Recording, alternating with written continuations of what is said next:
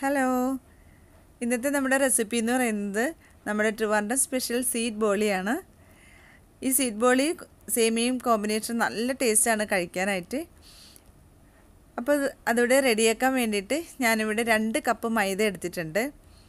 ആദ്യം തന്നെ മൈദമാവ് നന്നായിട്ട് നമുക്ക് കുഴച്ച് മാറ്റി വയ്ക്കണം. അപ്പോൾ അതിന് വേണ്ടിയിട്ട് ഞാനിതിലേക്ക് ഒരു 1/4 ടീസ്പൂൺ മഞ്ഞൾപ്പൊടി ചേർത്ത് കൊടുക്കുന്നുണ്ട്. ഒരു കളറിന് വേണ്ടിയിട്ടാണ് ഇത് ചേർക്കുന്നത്. അപ്പോൾ ഇനി അതിലേക്ക് ആവശ്യത്തിന് ഉപ്പും കൂടി ചേർത്ത് കൊടുക്കാം. ഉപ്പും കൂടി ചേർത്ത് കൊടുത്തതിന് ശേഷം നമുക്കിതിലേക്ക് 1 ടേബിൾ സ്പൂൺ സൺഫ്ലവർ ഓയിൽ ചേർത്ത് കൊടുക്കാം. വെളിച്ചെണ്ണയല്ല ഇതിൽ ഉപയോഗിക്കുന്നത്, സൺഫ്ലവർ ഓയിലാണ് ഉപയോഗിക്കേണ്ടത്. അപ്പോൾ അത് ഒഴിച്ചു കൊടുത്തതിന് ശേഷം നന്നായിട്ടൊന്ന് മിക്സ് ചെയ്ത് വയ്ക്കാം. ഇനി ഇത് നന്നായിട്ട് കുഴച്ചെടുക്കാൻ വേണ്ടി കുറേശ്ശെ വെള്ളം ഒഴിച്ചു കൊടുത്ത് നല്ലതുപോലെ ഒന്ന് കുഴച്ചെടുക്കണം. മാവിൻ്റെ പരുവം എന്ന് പറയുന്നത് ചപ്പാത്തിയുടെ മാവിൻ്റെ പരുവത്തിനെക്കാട്ടി കുറച്ചുകൂടി ലൂസായിരിക്കണം. അപ്പോൾ ഞാനിവിടെ നല്ലതുപോലെ കുഴച്ചെടുത്തിട്ടുണ്ട്. നല്ല സോഫ്റ്റായിട്ട് തന്നെ കുഴച്ചെടുത്ത് വെച്ചിട്ടുണ്ട്. ഇനി നമുക്ക് ഇതിലേക്ക് ഒരു 3-4 ടേബിൾ സ്പൂൺ സൺഫ്ലവർ ഓയിൽ ഒഴിച്ചു കൊടുക്കാം. ഈ ഓയിൽ ഒഴിക്കുന്നതെന്ന് വെച്ചാൽ മാവ് കുറച്ചുകൂടി സോഫ്റ്റ് ആവാൻ വേണ്ടിയിട്ടാണ് ഈ ഓയിൽ ഒഴിച്ചു കൊടുക്കുന്നത്. അപ്പോൾ ഓയിൽ ഒഴിച്ച് മാവിൽ നന്നായിട്ട് തന്നെ മിക്സ് ചെയ്ത് വെക്കണം. ശരിക്കും മാവിൽ പിടിക്കുന്ന രീതിയിൽ എല്ലാ ഭാഗത്തും എണ്ണ എത്തുന്ന രീതിയിൽ നന്നായിട്ടൊന്ന് പുരട്ടി വയ്ക്കുക.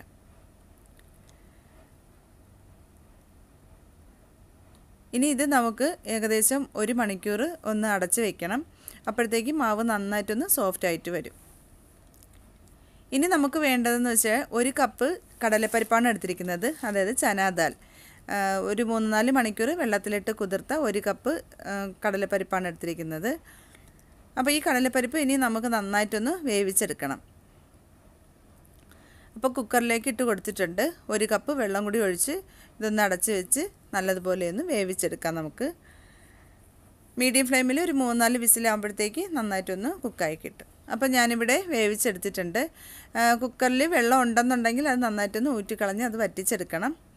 എന്നിട്ടിത് കടലപ്പരിപ്പ് നമുക്ക് നല്ലതുപോലെ ഒന്ന് അരച്ചെടുക്കണം. മിക്സിയിലാണ് അരച്ചെടുക്കുന്നുണ്ടെങ്കിൽ മിക്സിയിൽ അരച്ചെടുക്കാം. ഇപ്പോൾ ഇവിടെ ഞാൻ കുക്കറിൽ തന്നെയാണ് ഒരു തവി വെച്ചിട്ട് നന്നായിട്ടൊന്ന് ഉടച്ചെടുക്കുകയാണ് ചെയ്യുന്നത്.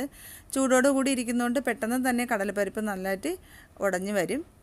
അപ്പോൾ ഇതുപോലെ ഉടച്ചെടുക്കാമെന്നുണ്ടെങ്കിൽ ഇങ്ങനെ ചെയ്യാം. അപ്പോൾ നല്ലതുപോലെ ഇതൊന്ന് ഉടച്ചെടുക്കാം.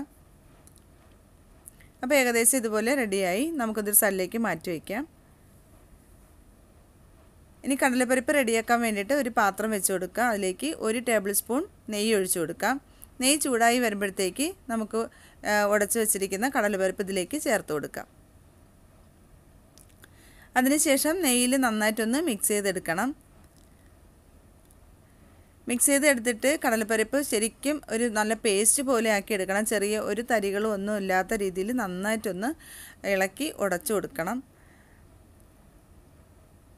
അപ്പം മീഡിയം ടു ലോ ഫ്ലെയിമിലാണ് ഞാൻ തീ ഇട്ടിരിക്കുന്നത്, അത് പ്രത്യേകം ശ്രദ്ധിക്കണം. അതിനുശേഷം നമുക്കിതിലേക്ക് 1 കപ്പ് പഞ്ചസാര ചേർത്ത് കൊടുക്കാം. 250 ml കപ്പിൽ 1 കപ്പ് പഞ്ചസാരയാണ് ഞാൻ ചേർക്കുന്നത്. 1 കപ്പ് പഞ്ചസാര ചേർത്ത് കൊടുത്തതിന് ശേഷം ഇത് നല്ലതുപോലെ ഇളക്കി മിക്സ് ചെയ്തെടുക്കാം. ഇങ്ങനെ മിക്സ് ചെയ്തെടുക്കുന്ന സമയത്ത് തീ കൂടാതിരിക്കാൻ പ്രത്യേകം ശ്രദ്ധിക്കണം. ഇതുപോലെ തന്നെ പഞ്ചസാര ചൂടായി വരുന്ന സമയത്ത് കടലമാവ് ഒന്ന് ലൂസായിട്ട് വരും. അത് കുഴപ്പമില്ല. ശരിക്കും കടലമാവ് പഞ്ചസാരയിൽ കിടന്ന് നന്നായിട്ടൊന്ന് ഡ്രൈ ആയി വരുമ്പോഴത്തേക്ക് അതങ്ങ് കട്ടിയായിക്കോളും. അപ്പോൾ അതുവരേക്ക് നമുക്കിതൊന്ന് ഇളക്കി കൊടുക്കണം. ഇതിൻ്റെ ഒരു പരുവെന്ന് പറയുന്നത് ശരിക്കും പാത്രത്തിൽ നിന്ന് ഇങ്ങനെ വിട്ട് വരണം. ആ ഒരു സമയമാകുമ്പോഴത്തേക്ക് ഇത് ഓഫ് ചെയ്യാം. അപ്പോൾ അതുവരേക്ക് നമ്മളിത് ഇളക്കി കൊടുത്തുകൊണ്ട് തന്നെ ഇരിക്കണം. ഇനി നമുക്കിതിലേക്ക് ഒരു 1.5 ടീസ്പൂൺ ഏലക്കാപ്പൊടി ചേർത്ത് കൊടുക്കാം. ഏലക്കാപ്പൊടി ചേർത്ത് കൊടുത്തിട്ട് നല്ലതുപോലെ ഒന്ന് മിക്സ് ചെയ്ത് ശരിക്കും വരട്ടിയെടുക്കണം. പാത്രത്തിൽ നിന്ന് വിട്ട് വരുന്ന ആ ഒരു പരുവം വരെ നമുക്കിത് വരട്ടിയെടുത്ത് വയ്ക്കാം. അപ്പോൾ നമ്മളെ കടലപ്പരിപ്പ് ഏകദേശം ഇവിടെ റെഡിയായി നല്ലതുപോലെ പാത്രത്തിൽ നിന്നൊക്കെ വിട്ട് വന്നിട്ടുണ്ട്. ഇനി ഈ കടലമാവ് തണുക്കാനായിട്ട് നമുക്ക് വേറൊരു പാത്രത്തിലോട്ട് മാറ്റി വയ്ക്കാം. അപ്പോൾ കടലമാവ് തണുത്തതിന് ശേഷം നന്നായിട്ട് കുഴച്ചെടുത്ത് വെച്ചിട്ടുണ്ട്. നല്ല സോഫ്റ്റായിട്ട് വന്നിട്ടുണ്ട്. അതേപോലെ മൈദമാവ് നല്ല സോഫ്റ്റായിട്ട് വന്നിട്ടുണ്ട്. ഇനി എന്താ ചെയ്യാമെന്ന് വെച്ച് കഴിഞ്ഞാൽ മൈദമാവിൽ നിന്നും നമുക്ക് കുറേശ്ശെ മാവെടുത്തിട്ട് കൈവെള്ളയിൽ വെച്ച് നല്ലതുപോലെ ഉരുട്ടിയെടുക്കണം. മൈദമാവ് ഓരോരോ ബോൾസാക്കി ഇതേപോലെ ബോൾസാക്കി എടുത്ത് വെക്കണം. അതേപോലെ തന്നെ കടലപ്പരിപ്പും ഇതേപോലെ കുറച്ച് കടലപ്പരിപ്പ് എടുത്തിട്ട് നമ്മുടെ കൈവെള്ളയിൽ വെച്ച് നല്ലതുപോലെ ഉരുട്ടി ബോളുകളാക്കി വെക്കണം. മൈദമാവിൻ്റെന്നും കുറഞ്ഞ വലിപ്പത്തിന് കടലമാവ് എടുക്കരുത്, രണ്ടും ഒരേ വലിപ്പത്തിന് എടുക്കണം. അപ്പോൾ ബാക്കിയെല്ലാം നമുക്ക് ഇതേപോലെ റെഡിയാക്കി എടുക്കാം. ഇവിടെ ഞാൻ എല്ലാം റെഡിയാക്കിയിട്ടുണ്ട്. കടലമാവും മൈദമാവും ഇതുപോലെ ബോൾസാക്കി എടുത്ത് വെച്ചിട്ടുണ്ട്. ഏകദേശം 20 എണ്ണം ഉണ്ട്. അപ്പോൾ ഇനി ചെയ്യാനുള്ളതെന്ന് വെച്ച് കഴിഞ്ഞാൽ മൈദ മാവിൻ്റെ ഒരു ബോൾ എടുത്തിട്ട് നമ്മളെ കൈവെള്ളയിൽ വെച്ചുകൊണ്ട് തന്നെ ചെറുതായിട്ടൊന്ന് പരത്തി കൊടുക്കുക. വളരെ സോഫ്റ്റ് ആയിട്ടിരിക്കുന്നതുകൊണ്ട് നമുക്ക് പെട്ടെന്ന് തന്നെ അത് പരത്തിയെടുക്കാനായിട്ട് പറ്റും. ചെറിയതായിട്ടൊന്ന് നല്ലതുപോലെ ഒന്ന് പരത്തിയെടുത്തതിന് ശേഷം ഇനി ഇതിൻ്റെ മധ്യഭാഗത്തേക്ക് നമുക്ക് എടുത്തു വെച്ചിരിക്കുന്ന ബോളാക്കി വെച്ചിരിക്കുന്ന കടലപ്പരിപ്പിൻ്റെ ബോൾ വെച്ച് കൊടുക്കാം. വെച്ച് കൊടുത്തതിന് ശേഷം നമുക്ക് മൈദാമാവ് ഇതേപോലെ കവർ ചെയ്തെടുക്കാം. ആ ചുറ്റുമുള്ള മൈദാമാവ് വെച്ച് ഇതുപോലെ കവർ ചെയ്തെടുക്കാം. ഫില്ലിംഗ് ഒന്നും പുറത്ത് വരാത്ത രീതിയിൽ നല്ലതുപോലെ കവർ ചെയ്തെടുത്തതിന് ശേഷം ഒന്ന് റൗണ്ട് ചെയ്ത് എടുക്കണം. എന്നിട്ട് ഇത് നമുക്ക് ചപ്പാത്തി പലകയിൽ വെച്ച് ചപ്പാത്തി പരത്തുന്നത് പോലെ പരത്തിയെടുക്കാം. ഇപ്പോൾ പരത്തിയെടുക്കാനായിട്ട് ഞാനിവിടെ അരിപ്പൊടിയാണ് എടുക്കുന്നത്. അരിപ്പൊടിയിൽ മുക്കി നല്ലതുപോലെ പരത്തിയെടുക്കണം. അരിപ്പൊടി ഉപയോഗിക്കുന്നതെന്ന് വെച്ചാൽ ശരിക്കും ഒട്ടിപ്പിടിക്കാതിരിക്കാൻ വേണ്ടിയിട്ടാണ് അരിപ്പൊടി ഉപയോഗിക്കുന്നത്. ഇനി ഇതിൽ നന്നായിട്ടൊന്ന് മുക്കിയെടുത്തിട്ട് നമുക്ക് പരത്തിയെടുക്കാം. പരത്തിയെടുക്കുന്ന സമയത്ത് ഒരുപാട് പ്രസ് ചെയ്ത് പരത്തി കൊടുക്കരുത്. വളരെ സോഫ്റ്റായിട്ട് ഇരിക്കുന്നതുകൊണ്ട് പെട്ടെന്ന് തന്നെ നന്നായിട്ട് പരത്തി എടുക്കാൻ പറ്റും. അപ്പോൾ എത്രത്തോളം നമുക്ക് കനം കുറച്ച് പരത്താൻ പറ്റും അത്രത്തോളം കനം കുറച്ച് പരത്തുമ്പോഴാണ് അതിൻ്റെ ഒരു ശരിക്കുള്ളൊരു ടെക്സ്ചറിൽ കിട്ടുന്നതെന്ന് പറയുന്നത്. അപ്പോൾ ഞാനിവിടെ ഒരു ചപ്പാത്തിയുടെ പരുവത്തിന് അത് പരത്തി എടുത്തിട്ടുണ്ട്. അപ്പോൾ ഇതേപോലെ തന്നെ നമുക്ക് ബാക്കിയുള്ളതും നമുക്ക് പരത്തിയെടുക്കണം. അപ്പോൾ ഇതേപോലെ ചെറുതായിട്ടൊന്ന് പരത്തിയതിന് ശേഷം കടലമാവിൻ്റെ ബോൾ മധ്യത്തിൽ ഇങ്ങനെ വെച്ച് ചുറ്റുമുള്ള മൈദാമാവ് കൊണ്ട് കവർ ചെയ്ത് എടുക്കണം. നല്ലതുപോലെ കവർ ചെയ്യണം. ഫില്ലിങ് പുറത്ത് പോവാത്ത രീതിയിൽ നല്ലതുപോലെ കവർ ചെയ്തെടുത്തിട്ട് ഒന്നും കൂടി പരത്തി ചപ്പാത്തി പലകയിൽ വെച്ച് നന്നായിട്ടൊന്ന് പരത്തിയെടുക്കണം. അപ്പോൾ ബാക്കിയെല്ലാം നമുക്ക് ഇതേപോലെ പരത്തിയെടുക്കാം.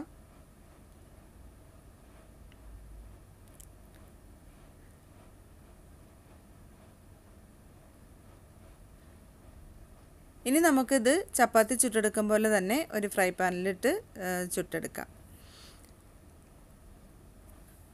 അപ്പോൾ ഒന്ന് ഇട്ട് കൊടുത്തതിന് ശേഷം ചെറുതായിട്ടൊന്ന് ചൂടായി വരുമ്പോഴത്തേക്ക് നമുക്ക് അത് തിരിച്ചിട്ട് കൊടുക്കണം.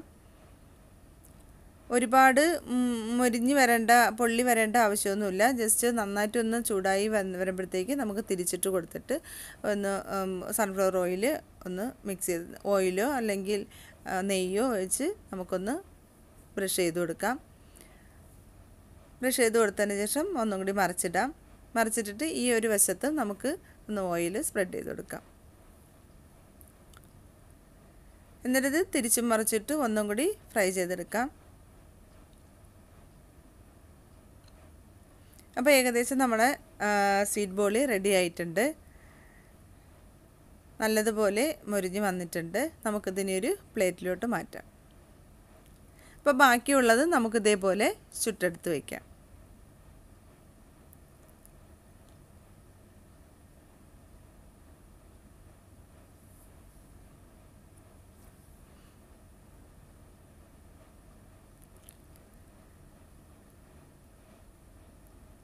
അപ്പോൾ സ്വീറ്റ് ബോളി ഇവിടെ എല്ലാം ചുട്ടെടുത്തിട്ടുണ്ട്. ഭയങ്കര സോഫ്റ്റാണ് കേട്ടോ. നമ്മൾ എത്രത്തോളം നൈസാക്കി പരത്തിയെടുക്കുന്നോ അത്രത്തോളം സോഫ്റ്റായിട്ട് തന്നെ നമുക്കത് ചുട്ടെടുക്കാനും പറ്റും. അത്രയും സോഫ്റ്റാണ് ഈ ഒരു സ്വീറ്റ് ബോളി എന്ന് പറയുന്നത്. ശരിക്കും നമ്മൾ കയ്യിലെടുക്കുമ്പോൾ തന്നെ അത് പൊടിഞ്ഞു പോകും. ഇനി നമുക്കതൊരു സെർവിങ് പ്ലേറ്റിലോട്ട് സെർവ് ചെയ്യാനായിട്ട് എടുക്കാം. അപ്പോൾ ഇവിടെ ഞാൻ സെർവ് ചെയ്യാനായിട്ട് 2 എണ്ണം എടുത്തിട്ടുണ്ട്. ശരിക്കും ഇതിൻ്റെ ഒരു കോമ്പിനേഷൻ എന്ന് പറയുന്നത് നമ്മുടെ സേമിയ പായസം തന്നെയാണ്. ഈ സേമിയ പായസം ഇങ്ങനെ ഒഴിച്ച് ഇതിൻ്റെ കൂടെ ഒന്ന് മിക്സ് ചെയ്ത് കഴിക്കുമ്പോഴത്തേക്ക് നല്ലൊരു ടേസ്റ്റാണ്. ശരിക്കും ഇത് കഴിക്കാത്തവരാണെന്നുണ്ടെങ്കിൽ ഒരിക്കലെങ്കിലും ഇതൊന്ന് ട്രൈ ചെയ്ത് നോക്കണം. നല്ല ടേസ്റ്റാണ്. നിങ്ങൾക്ക് എല്ലാവർക്കും തീർച്ചയായിട്ടും ഇതൊരു ഇഷ്ടപ്പെടും. പിന്നെ സേമിയ പായസത്തിൻ്റെ വീഡിയോ ഞാനിവിടെ കാണിച്ചിട്ടില്ല. ഇപ്പോൾ എല്ലാവർക്കും ഉണ്ടാക്കാൻ അറിയാവുന്ന ഒന്ന് തന്നെയാണ് സേമിയ പായസം.